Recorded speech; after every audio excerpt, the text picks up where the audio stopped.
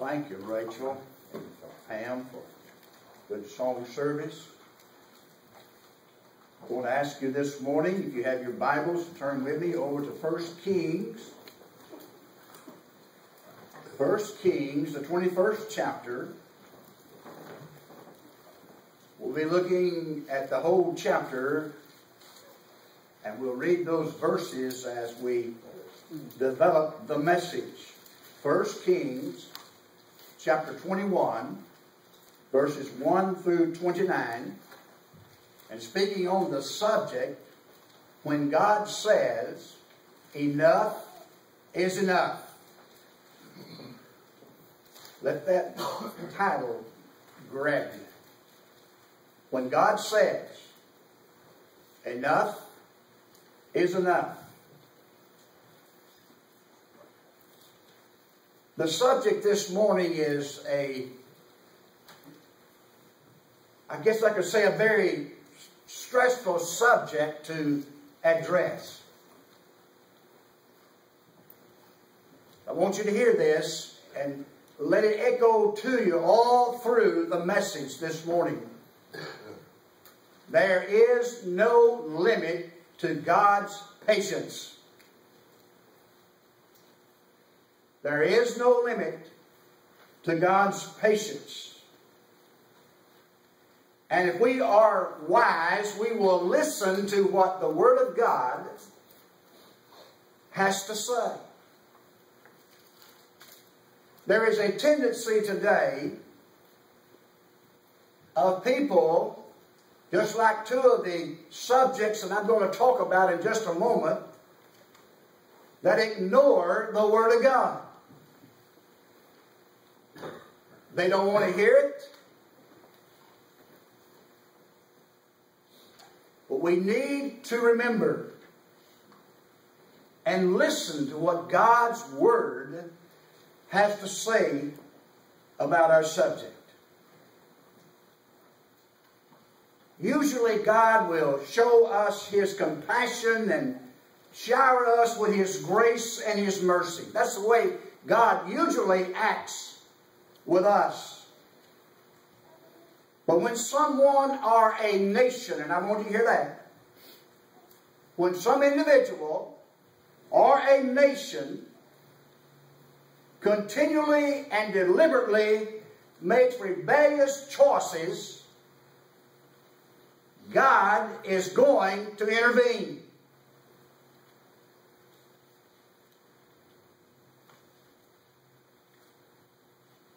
The Bible records an example of God saying, enough is enough, in Genesis chapter 19, verse 35. It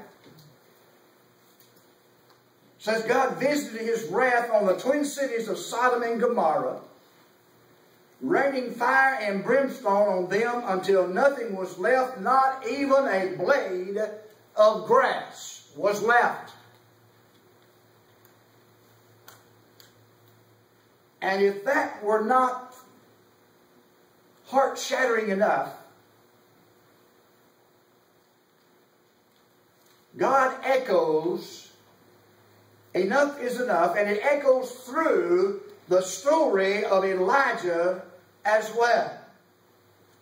And though it was not prompted by Elijah, but by who else? It was Ahab and his wife Jezebel. And what happens to them is certainly deserved, but it stands as a frightful reminder to us today. Ahab and Jezebel had no respect for anybody but themselves. And they had unrestrained desires, and anyone who got into their way, anyone who crossed their paths were plowed under. As we'll find in just a moment, in a law-observing farmer named Naboth found out when Ahab desired Naboth's vineyard. They didn't care. They had no thought what was Naboth's desire. Only theirs. The first thing I want you to see is Ahab desired Naboth's vineyard, And he set his eyes upon this piece of land. It was a nice piece of land, and it was next door to his palace in Samaria. But this land next to him was owned by Naboth, a simple man from Jezreel. And so Ahab, he approached Naboth as a potential buyer, saying in verse 2, in our text, in 1 Kings chapter 21, "Give me thy vineyard, that I may have it for a garden of herbs, because it is near unto my house, and I will give thee for it a better vineyard than it, or it seems good to thee. I will give thee the worth in money." What Ahab is saying to Naboth is whatever you want, I'll make it work in land or money. But he was not counting upon Naboth's answer. In 1 Kings chapter 20 verse 3, look at it. "And Naboth said to Ahab, The Lord forbid it me, that I should give the inheritance of my fathers unto thee." Now, Naboth did not have any problem with Ahab personally, but he felt an obligation to the Lord and the Lord's work about his own family's inheritance. Leviticus chapter 25 verse 23, just listen. "The land shall not ever be sold, for the land is mine." And this is what Naboth was remembering. He knew that God said that the inheritance of thy father is not to be sold. That land belongs to me. Now, when you think about it, that story should have ended right there, but tragically it does not. Naboth's unexpected answer cast a dark cloud over what had been a sunny day for Ahab. Look at verse 4 in 1 Kings 21 verse 4. "And Ahab came into his house heavy and displeased because of the word which Naboth the Jezreelite had spoken to him. For he had said, I will not give thee the inheritance of my fathers. And he laid down," notice this, "and he laid down upon his bed and turned away his face and would not eat no bread." Like a spoiled brat who fails to get his own way, picks up his marbles, puts them in his pocket, and he goes home pouting every step of the way. And once he gets there, he throws himself down upon the bed, turns his face to the wall, and refuses to eat. And soon, he got his wife Jezebel's attention. As she hears her husband's pitiful story, she says, "Don't worry about it, Naboth. I will take care of this matter." And her domineering spirit rises at that time. And in verse 7 of the 21st chapter of 1 Kings, "And Jezebel his wife said unto him, Dost thou not govern the kingdom of Israel? Arise and eat bread, and let thine heart be merry. I will give thee the vineyard of Naboth the Jezreelite." Seizing the moment, Jezebel concocts a story there of a witch's brew of bubbling curses to spew upon the unsuspecting Naboth.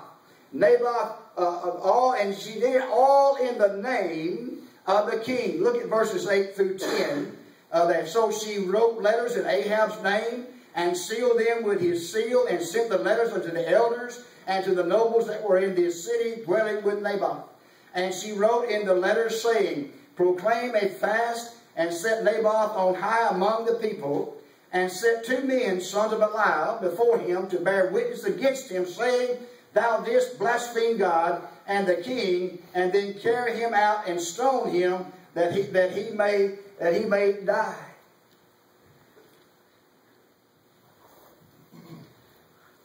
Her strategy worked.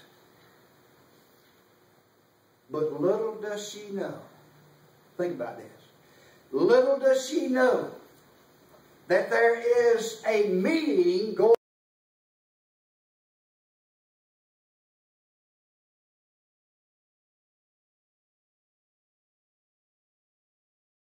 on. Naboth is going to spill out over into her life. And then secondly, look at Jezebel's false claim we just read about there. And in response to what they presumed was a letter from the king, the corrupt leaders of Jezreel proclaimed a fast as Jezebel had asked them to in verses 11 through 13, first part of verse 13. And Naboth is summoned, and they sit him at the head of the table across from two despicable characters who were prepared to defame Naboth. That was their sole purpose of being there. And you can see how Jezebel worked. You can see how evil that she is. She has taken here a man that loves God, a man who is law-abiding, a man who loved his family's inheritance, and just because her little stinking husband wanted that piece of property next to the palace, she says, I'll get it for you. And she concocts a lie saying that Naboth said to blaspheme God and the king. And under the justice, guys of justice, they stand at the right time. And they point their fingers at Naboth and say, in verse 13, Naboth cursed God and the king. And there was a rumble that arises from the crowd, and immediately the magistrates, they ordered Naboth's execution in verse 13, the last part of verse 13. Then they carried him forth out of the city and stoned him with stones that he died. Cold-blooded, premeditated murder. All to satisfy the desire of this despicable couple, Ahab and Jezebel. Then thirdly, look at God's response in verses 14 through 15. Read it with me together. And there came in 2 men, children of Belial, and sat before him, and the men of Belial witnessed against him, even against Naboth, in the presence of the people, saying, Naboth did blaspheme God and the king. Then they carried him forth out of the city and stoned him with stones that he died. And they sent to Jezebel, saying, Naboth is stoned and is dead. And it came to pass when Jezebel heard that Naboth was stoned and was dead, that Jezebel said to Ahab, Arise, take possession of the vineyard of Naboth, the Jezreelite, which he refused to give thee for money, for Naboth is not alive, but he is dead. While Ahab and Jezebel were dancing with joy, there was another meeting, another response taking place in heaven, and God himself had been keeping up with this fiasco that they were doing, and he had had it up to here. God had said, enough is enough. And who does he send to Ahab? That's right, he sent Elijah. And we'll read verses 18 and 19 in just a moment. But if you think about chapter 18, where Elijah on Mount Carmel, Ahab had already dealt with Elijah, and he knew that what Elijah said was going to happen, and that's the reason that God sent him there. He sent Elijah there to get Ahab's attention. Look at verses 18 and 19 of chapter 21. Arise, he talks to Elijah the Tishbite. Arise, go down to meet Ahab, king of Israel, which is in Samaria. Behold, he is in the vineyard of Naboth, whither he is gone down to possess it. And thou shalt speak unto him, saying, Thus saith the Lord, Hast thou killed and also take possession? And thou shalt speak unto him, saying, Thus saith the Lord, In the place where dogs lick the blood of Naboth, shall dogs lick thy blood, even thine. Elijah finds Naboth where God said he would be. He was there relishing in the fields of Naboth, relishing the thought of fall vegetables.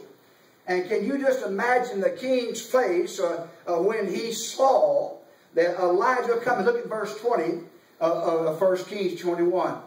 And Ahab said to Elijah, Hast thou found me, O mine enemy? And he answered, I have found thee, because thou hast sold thyself to work evil in the sight of the Lord. Oh, Ahab, I can only picture him. He must have been shaking in his sandals when he saw Elijah coming. For he knew, as I said a while ago, he knew that what Elijah was going to say, or what Elijah said it was going to happen. And later on it did happen word for word, it happened. Just listen to 1 Kings 22, verse 35. And the battle increased that day, and the king was stayed up in his chariot against the Syrians, and died even, and the blood ran out of the wound into the midst of the chariot. In the unmistakable terms, God said, enough is enough. Now, as I close, what have we learned in seeing how God dealt with Ahab? And what have we learned that God will deal with us as well? There is an end to God's patience. And listen to me. There is no one that can tell you when it's going to come. If we continue to reject God's warning, in His time and in His way, He will bring destruction upon us. So how much better it will be for us to respond as Elijah did, with each God-given assignment to hear God's voice warning to Ahab, as Ahab did. Ahab ignored, and Jezebel ignored God's warning time after time after time. And this truth serves as a serious warning to any one of us who refuses to acknowledge God's voice as God speaks to us. And I can tell you right now, there are many people today that hear the voice of God and they reject it. They do not respond to it, just exactly like Ahab did and Jezebel did. And I'm here to give you a warning today that God says enough is enough, and He will deal with us the same way that He dealt with Ahab and Jezebel. God keeps His promises, and no one can stop Him. Though God gave Ahab and Jezebel opportunity after opportunity to repent, but they abused His mercy and patience and took it means that they could just endlessly get away with anything. And there's people today, beloved, that think they can get away with anything. They think just because they fool the pastor, they think because they fool the evangelist, it's because they fool the preachers that they'll fool God. But I'm here to tell you, you will not, shall not, cannot, and will not ever fool the Lord God. When God speaks to us, we need to listen. Listen. God is not slack in dealing with evil. He will not allow His patience to be abused. He will fulfill His promises, and no one can stop them. Right here is where I feel led by God to speak about the country that you and I are living in today. Beloved, if the pastors and the preachers of the gospel don't get some backbone about them and preach God's word just exactly like it is, our country is doomed to failure. You cannot continuously slap God in the face. When God says something is sin and the government backs it up, you cannot continuously saying, well, we'll live any way we want to and nothing can be done about it. Let me just tell you something, folks. Don't get me wrong. I love the gay people. Don't get me wrong. If you tried to do anything to them, you'd have to fight through me. But I hate the sin that they're living in. And I say it's a sin because God's word says it's sin. But you know what our government is doing? You know what our media is doing today? Tim Tebow, who says, I am a Christian, and the media said, keep it to yourself. Here is a young man that's not ashamed of the Lord Jesus Christ, and he takes a stand for God and teaches and preaches His word. And here comes Jason Collins along last week, and he says, I'm gay, and the media says, this man's a hero. Now, folks, there's something wrong with America. There's something wrong when your president of the United States of America calls a person like that and says, you have my backing 100%. What he ought to be doing is telling the man and the woman out of the Word of God that this is what God says, and God will forgive you of that sin. Amen. Preacher and I was talking last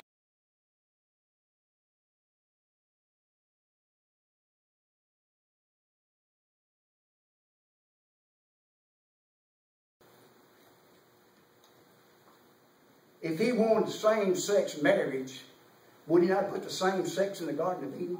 Amen. He would have. And besides that, God told man to go and multiply. And friend, I can tell you, a man can't multiply with a man. A woman can't multiply with a woman. Only a man and a woman can multiply, and that's where God, who instituted marriage, He says marriage is between a man and a woman, and regardless of what our government says about it, it doesn't make any difference. God says it's wrong. Amen. Well, I've said enough. God says enough is enough. I told you it was a difficult message. Stressful message, because I knew what God was going to say. I'd already heard it. The children of God, God is warning us. We need to take a stand. If we don't take a stand, then our country is going to go down. But let me tell you something. I'm not a prophet of doom. I'm not a prophet. But let me tell you something. The Christian people can save America if we'll get up out of our pews and get out on the streets and teaching and preaching God's Word and stand behind your pastors and your preachers and evangelists and say what he is saying is the Word of God, and we back him 100%. Now, I love you. And I hope I haven't made anybody mad, but if you get mad, you get mad at God, not me. Like I said, I love those people. You try to harm them, I'll stand between you and them. But Don and I had this discussion not too long ago. If one of our children had come home and told us that they were gay, we would tell them, "You're still my child. I still love you. I don't love your lifestyle, but you're still welcome in my home because I love you." And we would take the Word of God and we'd show them where God says a man lies with a man and a woman lies with a woman is an abomination in the sight of God. That's what God says. Turn over sometime in Leviticus and you'll hear some more about it. So now don't you leave here today and say, "Well, our preacher is just really against the gays." No, sir, I'm not. Just tell you what their sin is. Just like I'll tell you what your sin is if it comes down to it. But God will save them. He will turn them around. Now they'll tell you, and they've told me this, it's a choice. God made this way. God doesn't make people this way, folks. Why would God make people sin and send them to hell if they didn't repent? God doesn't make us sin. He doesn't make them sin. Let's pray. Father, God, speak to us again. Let us leave this place, Lord, knowing what your word says. Father, you called me to preach 40 years ago. You told me to preach your word in season and out of season. Preach your word of every subject you lay upon my mind. And Lord, that's what I've tried to do. And Father God, we knew that it was not going to be easy today to preach this message. And Lord, I pray if there's an individual here today that's living a life like Ahab and Jezebel did, just thinking they can live any and every way they want to, I pray, Lord, that they have heard the message. Just because we Southern Baptists believe in eternal security, we do believe in eternal security, but that does not give us a license to go out and live any way we want to. And I pray, Lord, that people will hear that this morning. And oh God, do we pray for our country and our leaders. Lord, they're leading us down the path of destruction. And we know, Lord, that you're calling upon your children all across America today to take a stand. We know, Lord, we can save this country if we Christians, your children, will stand up and say, God says enough is enough. So, Father, speak to individuals in this place today. And then give us the strength to go out and speak in the name of Jesus for our country. For it's in his name that I pray. Amen.